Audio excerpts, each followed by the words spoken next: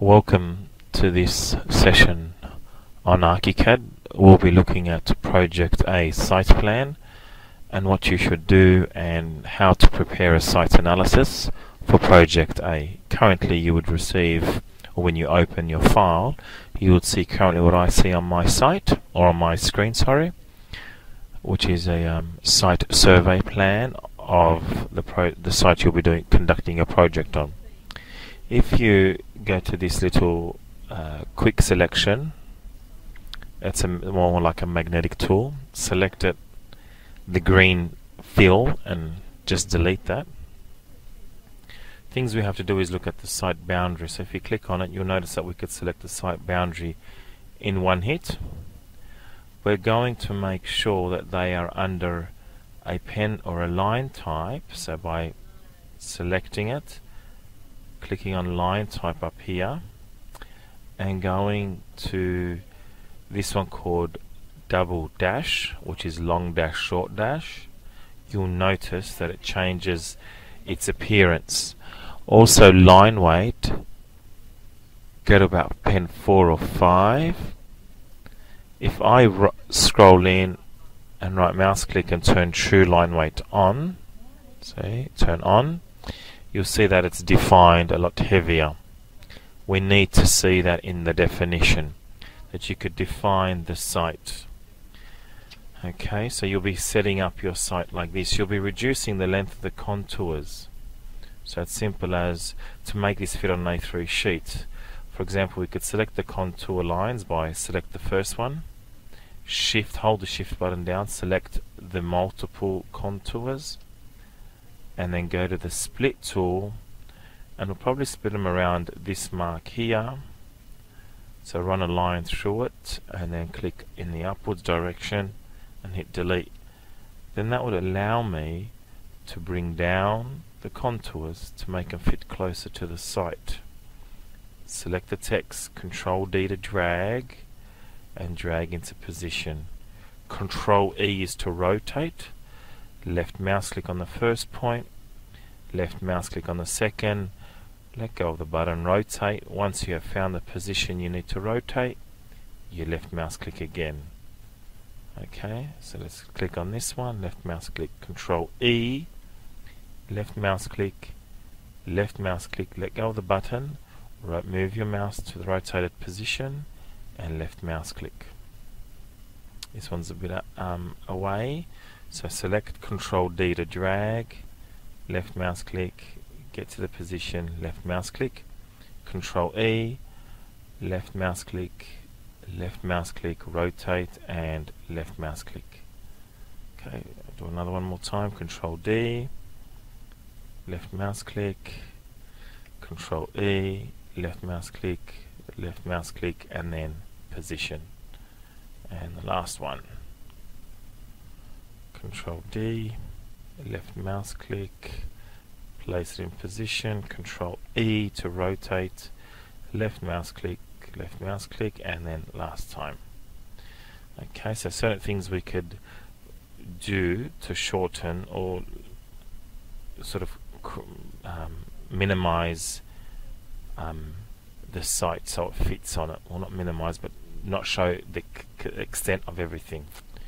Once we have saved or set our contours up, we could go to the other end if we like to by holding the shift, selecting the contour lines, split tool again, run across there and hit delete. Okay, then what happens now is you're going to have to show this site plan with the relevant information. So for example, the rise of the sun and the sun, so sunrise, sunset, where does the sun rise from and to? Showing us where certain winds come from, so southwesterly, the colder winds and the hotter winds. Okay, and you have to indicate these on the site. So what we're going to do is create, for example, go to the line tool. So before we do that, Control L. Okay, we're going to select the site plan layer combination and go new and call this site analysis. Then on the right side I'm going to go new, and call it an site, and also we'll go analysis text, and then I could go new again, and analysis symbol, just go SYM, new, and go analysis notes or fields, go analysis fields. So what I've got to do now is update my layer combination so it only shows the site plan information plus the new analysis information. So if I click on site plan, you'll notice they are switched off. If I click on the analysis, they are switched off. So I've got to open the eye for the 3 new layers and hit update and go OK. Now when I go to my line tool, I have to make sure I'm selecting the analysis information. So I'll go symbols, I'll change this maybe to a thick line, and for example I might look at this and say we have views, so place it there, select the arrow tool, okay, and then I could maybe increase the size of the arrow, say to 7. Okay, and that might be my view for representation of views or noise or whatever. I need to create a little key in the top corner here indicating what each symbol represents. Okay, if I go to the circle tool, I could go to site analysis symbols again. For example, if I draw a circle, I could select the circle, change its line type, and I might write in there sunrise, and then select the circle, Control D, Control, drag a copy, and I might put in here sunset. And again, I have a little key here explaining what each icon or each symbol represents. Then I come over here to project map.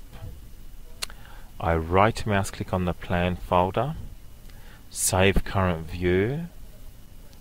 I come down to custom properties under name and call this site analysis.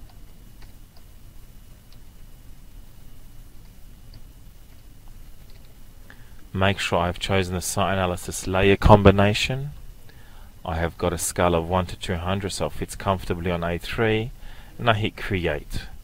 Now watch and see the difference with this. If I double click on site plan, my site analysis symbols disappear. Double click on site analysis, they reappear. So what I've done, I've created 2 documents on one story, and it allows me to now represent or show the relevant information for a site plan as opposed to a site analysis. In the next session, I'll be looking at taking this information and putting it on title blocks and the relevant information you need for your title blocks. Thank you.